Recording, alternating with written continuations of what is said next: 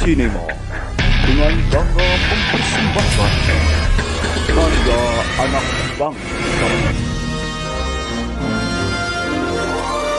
Learn English with Abi. Asik, berbobot, yakin. How are you today? I hope all of you fine every day. Before we have study, it is better to pray to Allah Subhanahu wa Ta'ala. Let's go learn English with Abi. Asik, berbobot, yakin.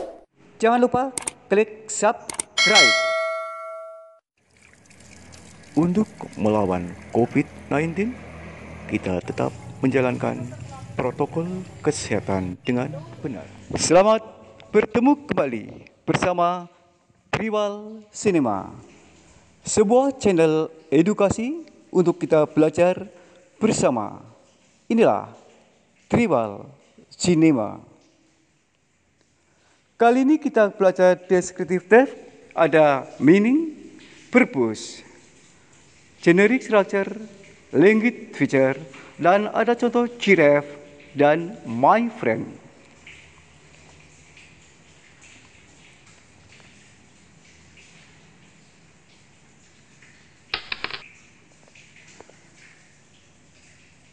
For the first time about the meaning.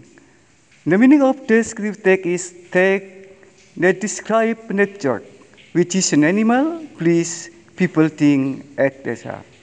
Jadi arti dari deskriptif text adalah untuk mendeskripsikan sebuah benda. Dilanjut tentang purpose of descriptive text. Purpose of descriptive text is to describe particular thing or participant. Tujuan teks deskriptif mendeskripsikan secara khusus. Ya. Next, generic structure-nya, there are two, identification and description. Identification mengidentifikasi dan description mendeskripsikan.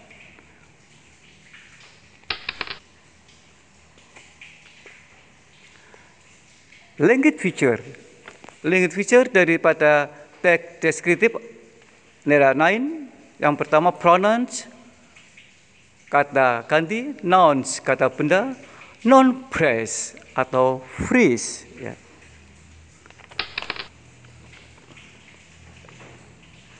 The next of language feature, number 4 adjective, kata sifat, preposition, kata depan, dan adverb, kata keterangan.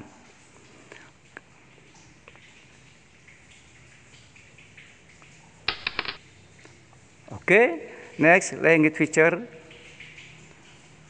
Language feature number 7, linking verb.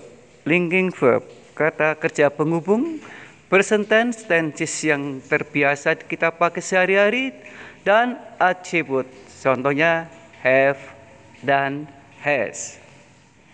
Bagi yang belum subscribe, silakan diklik dulu subscribe-nya.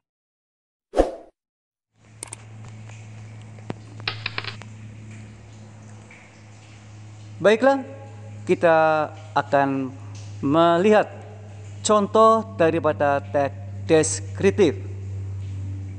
Abi beri contoh yang pertama tentang giraffe.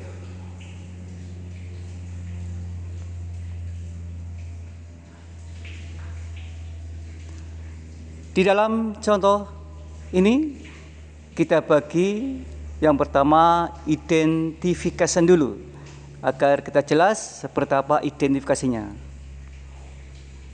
Inilah identification. One of the most interesting animal in the zoo is the giraffe. This is the giraffe we saw at the zoo. It is male and is about 6 meters tall.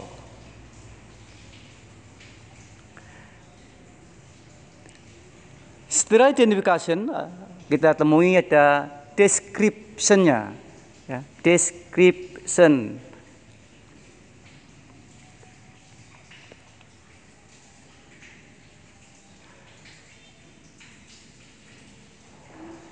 The giraffe has big brown eyes. They are protected by very thick legs. The giraffe has brown spots on skin. The color hat protects the giraffe. It also has two short horns on each head.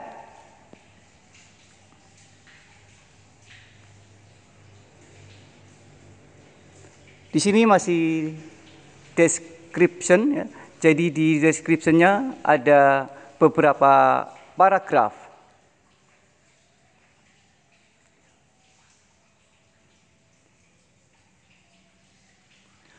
Like a camel, it can go for time without drinking water. One source of water is close with is from this is tall, so that giraffe can reach the tender leaf on the top of the tree.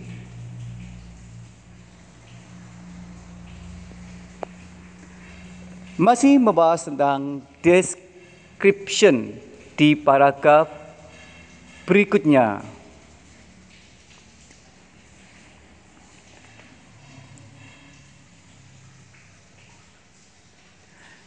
The giraffe has two methods of self-protection. If something frightens an adult giraffe, it can gallop away about 50 km per hour or stay to fight with its strong legs.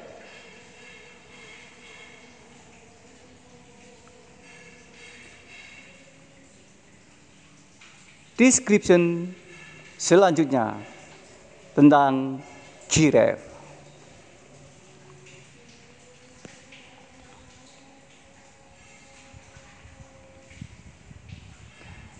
The giraffe has two methods of self-protection. If something frightens an adult giraffe, it can gallop away at about 50 km per hour or stay fight with its strong legs.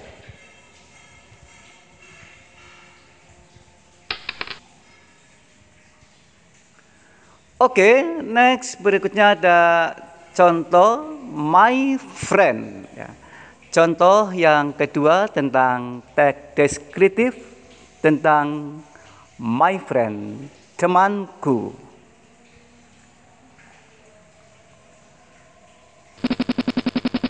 Kita bagi di sini ada identification my friend. I have a very good friend. Her name is known. She's my classmate. She's a beautiful and kind friend. She's confident. She was very excited to be invited to chat.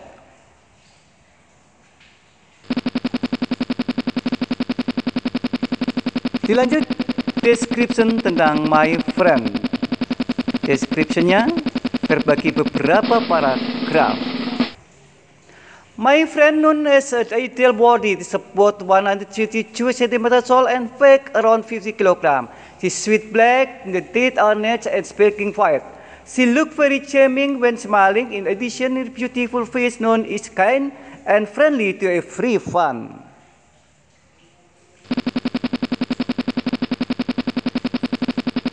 Description my friend berikutnya.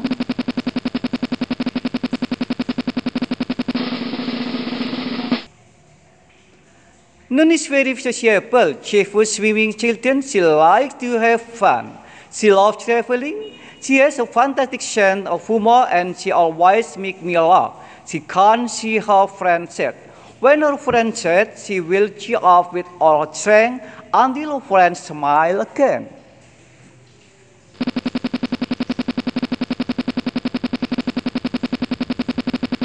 Description berikutnya.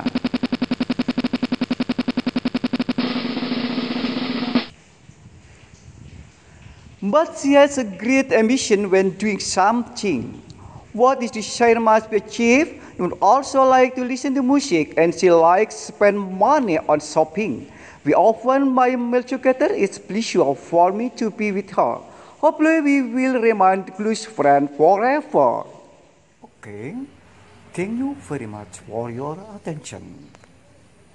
Although we have the pandemic COVID-19, but don't forget, study yourself, pray to your Allah, check out yourself.